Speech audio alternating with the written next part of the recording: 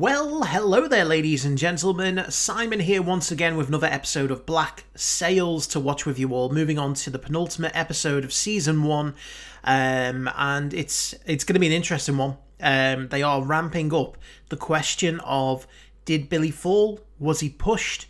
What exactly has gone on there? I don't know. One thing I'm fairly certain about is that Billy is not dead. It's not the last that we've seen of Billy. He's definitely going to be making an appearance at some point. He might get picked up by the Scarborough, which would be an interesting situation for him to find himself in. Because as far as I remember, they weren't exactly close to land, so it's not like he's going to be able to just swim to the nearest port and just, walk back home. So I'm thinking most likely scenario is either he's somehow still clinging to the ship, I don't know how, or he is adrift in the debris field and he's going to get picked up by the Scarborough. That's my they're my two most likely outcomes. But again, it just kind of plays into this whole, can we trust Flint? Can we not? What's his actual goal here? What's the motivation behind everything? There's a lot of other things going on as well with Vane, who has gone off on his own and is staring down this big dwarf-like dude who we've seen in his visions. I don't know what the history is there. I don't know what he hopes to gain from this, but I'm guessing we'll find out a little bit. Meanwhile, Eleanor reconsolidated her power. She did have to cede, the ban on Vane and his men to do that, but she is now kind of, without the need to have her father in place, has found herself back in a position of power and strength with, obviously her dad being pushed right out of the picture. And we saw, the comeuppance of Vane's men who had mistreated Max so badly. And that was a great little moment just to see, him get that and see Anne get the final stab, to forget the guy's name now. He's got a name that was really staring me in the face because it's something relatable to me, but I can't remember what his name is. I did learn something. I think episode number 3 is just released on YouTube because these are obviously getting recorded way ahead of time. And someone in the comments of episode 3 has made me aware that the actor who plays Dufresne, who is the ship's accountant, the one that I keep joking looks like John Lennon, sadly passed away during seasons 1 and 2. I looked it up and he had a brain tumor. That was really sad news. So I know that going into season 2, his character is recast. Which is, I like his character. I like the actor as well. I think he does a good job of portraying, a vulnerable, person on a, obviously vicious pirate ship. But it's just always sad, when people pass away, and you've got these documents, as you might call them, these documents of their life's work, and now knowing that they're not with us any longer is always kind of a bit of a morbid and sad occasion. So I was a bit sad to see, or to read that, I should say. But that's one thing I really enjoy about doing these reactions, is you pick up on those little things that you just wouldn't get if you were watching it on your own. If I was watching this on my own, I'd get it to season 2 and be like, who's he? So you guys prepping me ahead of time is always appreciated, so thank you for that. But yeah, let's jump in. So we're going to watch episode 7, 2 more to go this season, so let's see what happens. And the body resurrected, what becomes of the sin? Here's the dirty bugger. Will not a trace of it linger? Yes, I can see the guilt.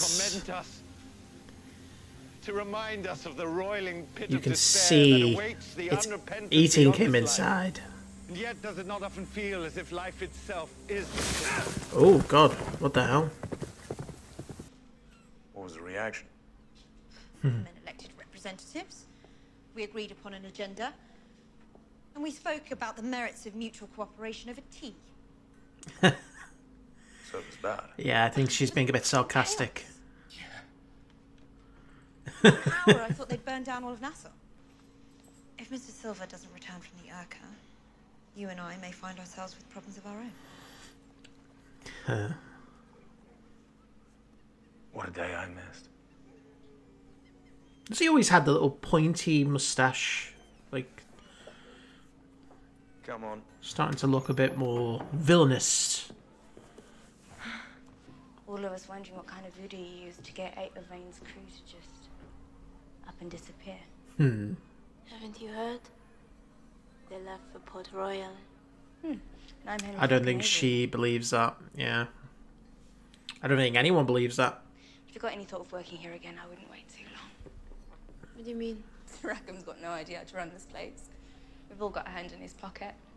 Ableton would tell him, but Ah. busy stealing for herself. So that's why. It's not that they're not making money, it's that the money is being taken. In while the gating's good. Because he's distracted. And he's never run a brothel before. I think you and I need to discuss the letter that Billy found. Yeah. No. Why exactly it is that she believes you're going to betray your crew. He got rid of one side of the problem. Gates is the other. He's a thief. He's just outright saying it now. About Randall. He thought I was asleep at the Scuthrie's tavern. I heard him talking. Wasn't Singleton stole the page. Yeah. It was him. He's not quite as simple as he leads on, is he? I don't know what he's talking As I suspected. It was not your decision to make. My life is my own. It's not Benjamin Hornigold's, it's not Charles Vane's, it's not my father's, and it's not yours. Do you understand? She makes a good point. You're right. I'm sorry. I think they're both in the wrong to an extent. Now you think you can just waltz back in? She can't just ignore his every advice and expect him to not do something, even if it's just leave. When you sailed as captain of these men, they sat Compache for you. So They he's sat Cartagena for you. was he on his crew? Them, and I will bring Nassau in line. And they've given up the life of a pirate. How did you know to seek me out? So he doesn't know him. As far as Nassau. Is there someone there that connects us? Or is it something else? It's going to be to do that scar, isn't it? The mark. Oh, do you care? For fuck's sake, enough. Just spit it out. This is what we do. You orate, you dissemble, and I look the other way. Convince myself that supporting you is in everybody's interest. But not today. He's hit the limit. Not after what happened last night. Yeah. After what happened last night. He knows he pushed Billy. Yeah. It's no He coincidence. fell. Why would he say happen? You told me it was self-defense, but there were no weapons in that cabin. I went and I looked. I still kept my mouth shut. I don't know why, Yeah. but I know you used the crew to assassinate those people. Why? They died that day. Our men. Then you and I have a problem. Because Billy wasn't expendable Yeah. to me. He had a real soft spot for him. He was a son to me. Then perhaps you should have acted like a better father. Ooh. What the fuck did you just say? Wow. You let his suspicions run rampant. Wow. You let his paranoia fester to the point at which when he should have been focused on the Scarborough's guns. Perhaps if you helped him understand the world in which he lived, he'd still be here right now. This is a different side of these two characters that I have not seen yet. I both love and hate it. Where are you going? And the money warehouse before distribution. I intend to sequester a portion of it. How much of it? A portion of it. Yeah, but a portion could be 99%. Every man on that crew will still be richer than their wildest dreams. You know as well as I do that no matter how much money they're given, they will drink, whore, and piss it away. Every soldier who's told by his commander that courage will see them through. Every subject who's told by his king Has he heard this speech before? Is that what you are to us now? A king. The sovereign. He did say, didn't he, in the first... The attacks. Was it the first episode? If no one knows, Or was it the trailer? I can't remember. everyone wins. Don't. Who says no to this? They'll be rich men in a safe place rather than dead thieves on a long road. But what does he want to do with the money? I'm guessing he wants to establish... Them out. I don't know. I'm going to deliver them into something better. Their own country? Somewhere inland? He's always said he wants to go I will sail with you tomorrow. be a farmer. You and I will quietly go our separate ways. And I'll thank you. Not to protest. Damn, he really overstepped the mark. And he has lost a good friend in the process. That was a hell of a scene. And I offer you a chance to be free of this place. Ooh. I'm Charles Vane. And you were a strong crew once. Uh-oh. Proper pirates. Be it. He's turning them. Before he dragged you away from the sea. Before he convinced you to live here. Oh, here we go.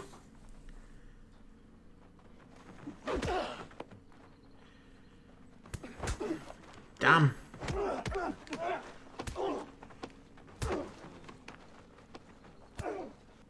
You're done. Oh, that was a dirty tactic.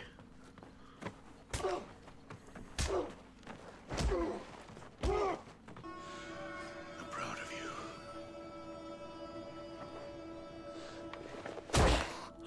Oh, that looked nasty. What did she say? She said she would take it under advisement. Even when I want to like someone, I want you there's got to be to something. different.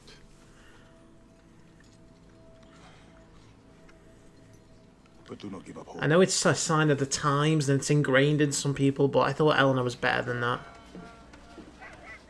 To destroy everything we've tried to build here for the past 10 years? Or was it just to embarrass me? To show you a way out of all this, to free you. A way out? Have you no memory of how we got in? What they took from us? What did they take? Who is they? What does it matter now? What does it matter? What does it matter? At least I can confirm that he wasn't aware of the pardon. There is no life here. There is no joy. Or sorted out. What are you talking about? There is joy there, and music, and peace.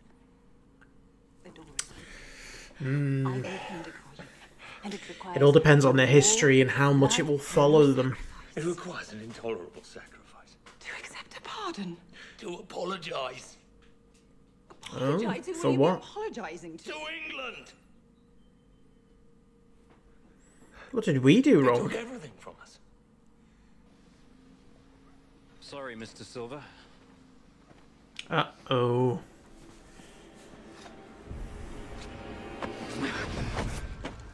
You're a thief. Yes, we understand. Huh? You're a thief. Randall, what's gotten into you? He's changed his mind. What the hell is going on here? Nor do I have the funds to purchase their release outright. Ah, so that's what you'd have to do. So here's what I've done. The able-bodied males will be taken onto the Black Hind under Captain Lawrence to fill a recent rash of desertions. I figured they The consortium might has do reached an that. agreement with Mr. Dufresne of the Walrus to trade future subsidies and credits to cover the cost. As for us, Eleanor, I know how much you worry about me, but I hope the events of the last few days prove that I can handle myself. it does. It's got to be more What's trusting. wrong to say? But she also needs to be a little bit more Things from open me, to his advice. but there's no reason for you to feel threatened by my partnership with him. If you're to stay with me, I need to know that I can trust you. Eleanor, I will always be tempted to interfere. Yeah. Please get out. Oh boy. So it's like one step forward, two steps back with these two. What's that? Who paid you those coins? She's gonna give. She's gonna be the advisor. His sole desire is to be swaddled in canvas while he sucks on a fat, milkless breast like a nursing child. And the price we have always charged for mothering is 20 pieces, not 5. Who the fuck do She's you think moving you're up accusing? in the world. A hand job pays 5. I swear, the body and blood of our Lord Jesus Christ, this will never happen again. It's funny how these things fall into place, fortuitously. It's you.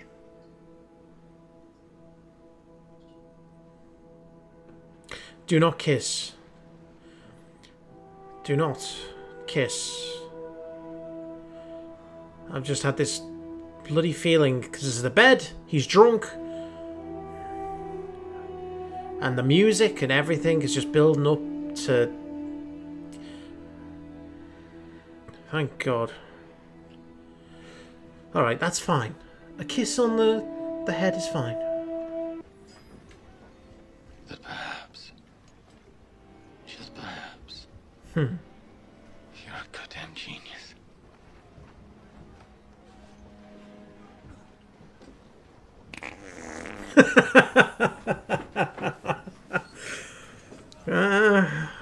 Again, that could be part of his deception.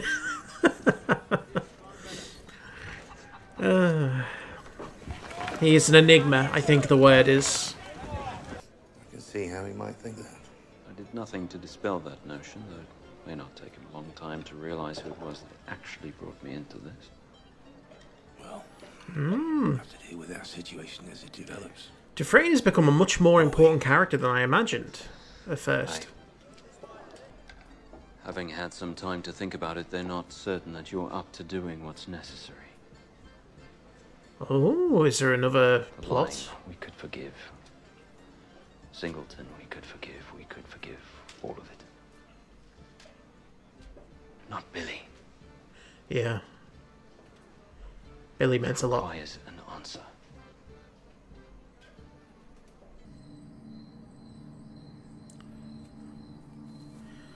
So he somehow survived being buried alive. Admittedly, it's not a very deep grave. But still, you'd presume he'd be suffocated. Okay. Yeah, that's all he needed. That's a hell of a shot. Oh. He's still stood up with the thing in his back.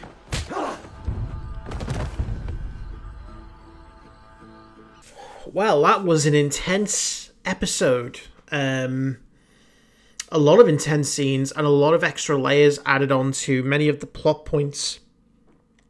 The way that this show manages to shift all of the plots around, you know, in the space of one episode is kind of crazy.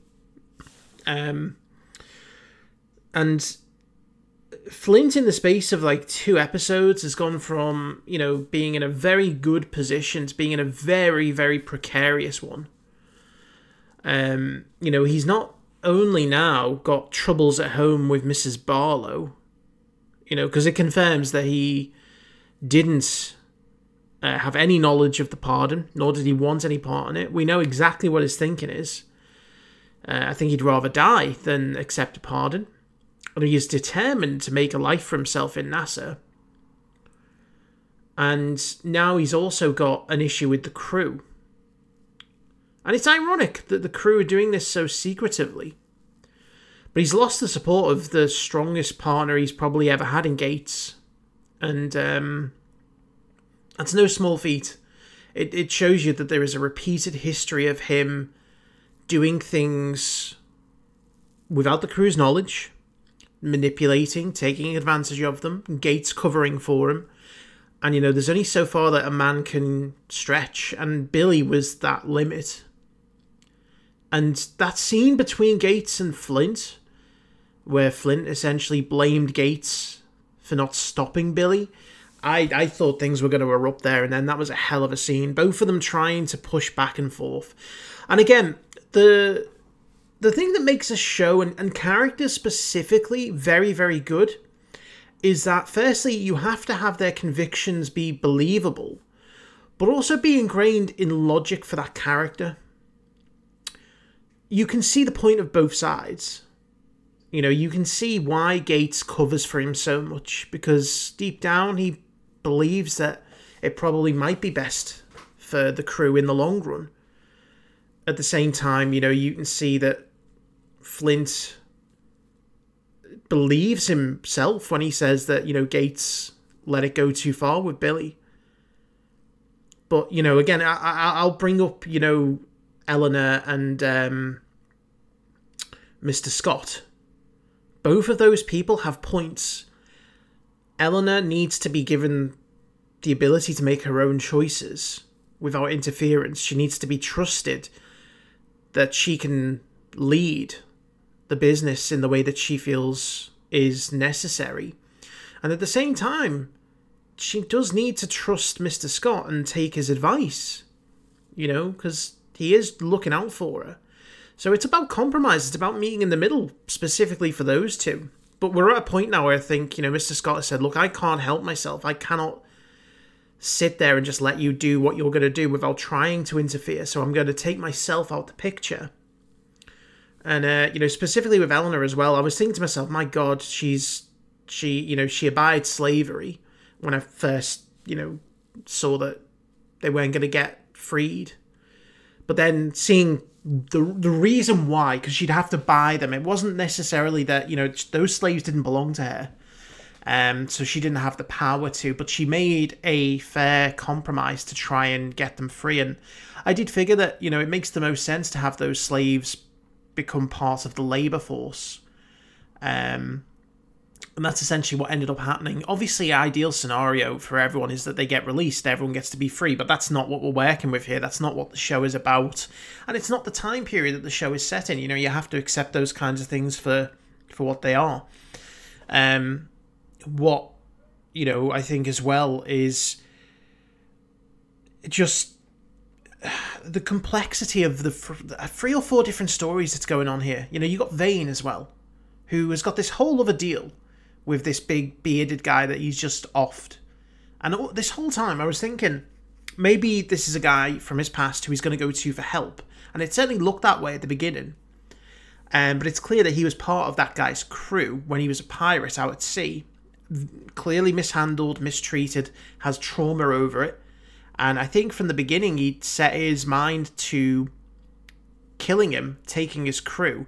And I think that's what the message was all along. It wasn't about going there and making a deal. It was about going there, overcoming your past, fighting your demons, and taking what is yours. And he's taking that crew now. Now, admittedly, I could do without the full frontal nudity from him and Jack, you know, this episode. It's just unnecessary again. It's kind of like, yeah, we get it. You're trying to be gritty. You're trying to be realistic, you know, but it's like in the realms of good taste. Let's just rein it in a little bit.